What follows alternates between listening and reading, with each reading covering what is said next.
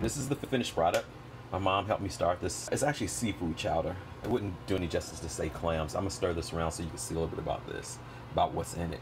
You have lobster, crab, clams, carrots, potatoes, corn, celery, onions, and garlic. And no dairy. Look at that, no dairy. It's actually coconut milk and cashews that have been soaked in water for 3 to 4 hours. And I'll teach you the trick. I'm gonna do some of these recipes online so people can see how to do it, because there's a trick to rushing the cashews if you don't have 3 to 4 hours to wait. But I'll show you that when you come to my cooking channel. Bon appetit. Wish you could try this out. Can you see the crab floating in that? Yes.